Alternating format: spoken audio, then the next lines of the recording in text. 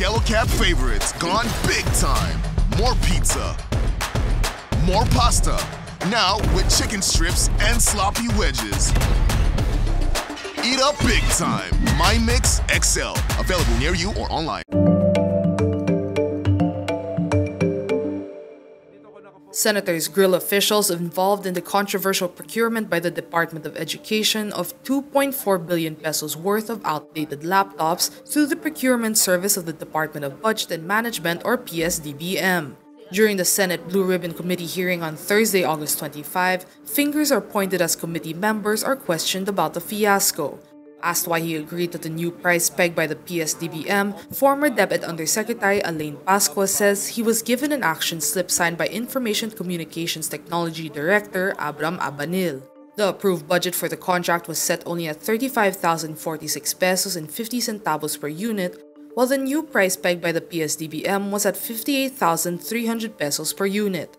The signed action slip also contained an option to purchase laptops in lesser quantity. Abanil says he consulted Pascua about the action slip before signing it. But Pascua maintains he did not agree on the price set by the PS-DBM and only agreed to buy the lesser quantity at the PS-DBM set price.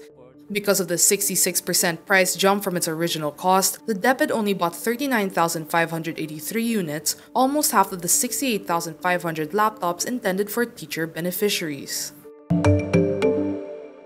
Police arrest Adora Faye de Vera, allegedly a ranking officer of a communist group operating in Western Visayas, for alleged murder charges. During a press briefing Thursday, August 25, Philippine National Police Chief General Rodolfo Azurin Jr. says Adora Faye is now under the custody of Calinog Municipal Police in Iloilo and is facing charges for multiple murder and multiple frustrated murder with the use of explosives. The PNP chief adds the suspect also faces a separate criminal case for the crime of rebellion. De Vera is the older sister of Commission on Higher Education or CHED chairperson Prospero de Vera III. In a statement, the CHED chairperson distances himself from his sister's arrest and reiterates his stand against communist insurgency. He says, "I fully support the administration of President Ferdinand Bongbong Marcos Jr. in its efforts to end the communist insurgency that has destroyed so many lives and properties." He also says he has not seen his sister and has not spoken to her for more than 25 years since she decided to rejoin the underground movement. Prospero is silent on his sister's torture and rape under the Marcos dictatorship. Adora Faye was arrested at least twice under the regime of dictator Ferdinand E. Marcos in 1976 and in 1983. Need more context, clarity, and perspective? Get the full picture with Rappler Plus. With exclusive content and events, you'll get an opportunity to discuss issues with reporters, experts, and featured guests while helping Rappler continue its fearless journalism. Join now.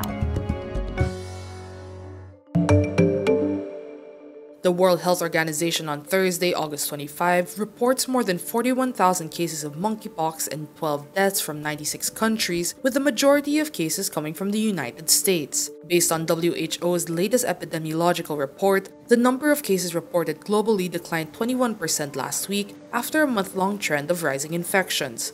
WHO Director General Tedros Adhanom Ghebreyesus says there are signs the outbreak is slowing in Europe, where a combination of effective public health measures, behavior change, and vaccination is helping to prevent transmission. Still, more than a dozen countries see a rise in weekly case numbers, with the highest increase reported in the United States. Over 34% of the current global case count is in the United States. The WHO declared the outbreak a global health emergency in July. Ben&Ben digs deep into the feels with the release of their latest single, The Ones We Once Loved. The song is a piano-driven ballad addressed to a former lover.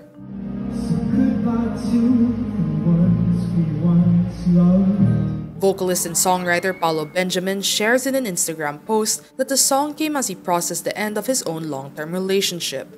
But guitarist Poch Barreto shares that as heartbreaking as the song is, the recording sessions for it were fun. The group is currently gearing up to perform for their biggest live audience in over 2 years, their send-off concert for their North American tour. The send-off concert is set to happen on September 3, while their North American tour kicks off on September 23 in San Francisco. Meantime, K-pop girl group Twice drops the music video of Talk That Talk, the lead single of their newest comeback mini-album Between 1 and 2. The music video features Twice in a colorful cyber and Y2K-inspired world where past and future technology meet. Talk That Talk leads the 6 other tracks of Between 1 and 2. Between 1 and 2 marks Twice's first comeback album in almost 8 months, following the release of their 3rd studio album, Formula of Love, in October 2021.